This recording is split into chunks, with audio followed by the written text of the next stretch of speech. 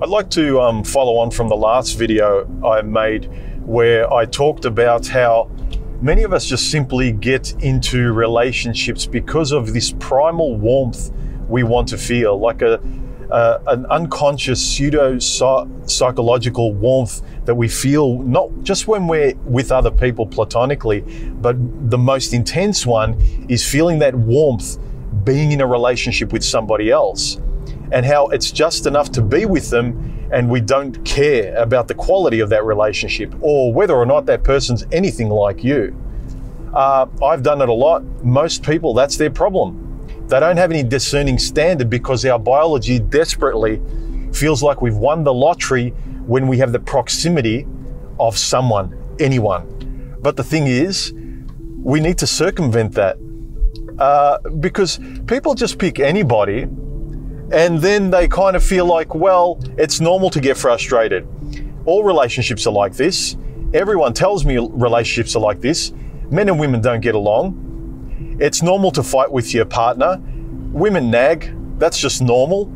Relationships are hard work, that's just normal. So all of this headache and nagging and incompatibilities just seen as normal because that's the way it is. And I think a lot of it has to do with accepting anyone who comes along.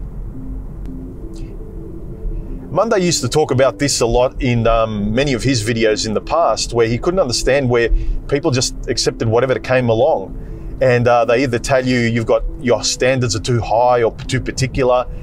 But it's more that you realize people just accept whoever comes along, call it a relationship, and try and fit a square peg into a round hole.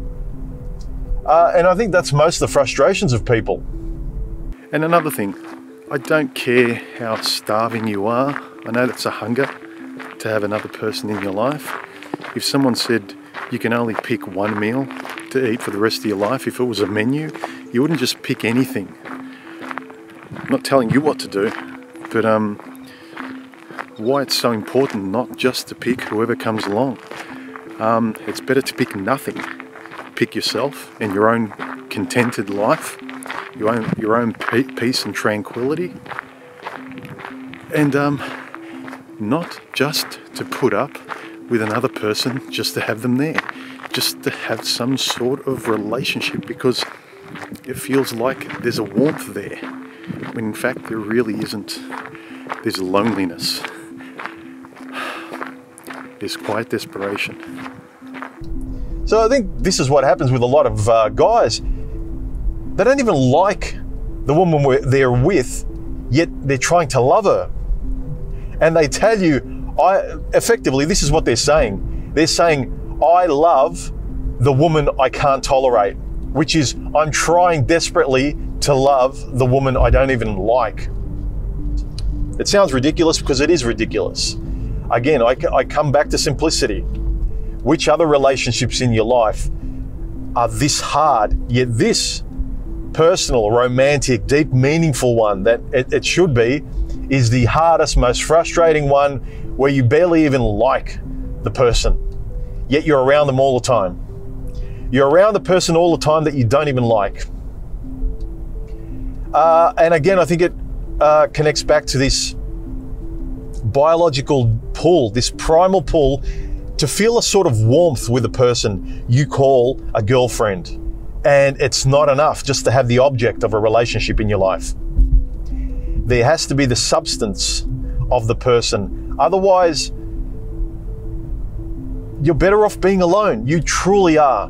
If you can't find someone who resembles a good friend, like just enjoying spending time with them, rather than coming back from work, driving back to something else and someone else that seems like another job. Nah, F that, man. Stay single. I just don't get people saying, well, this is the way women are, this is the way men are. What are you gonna do? I know what you can do, be on your own.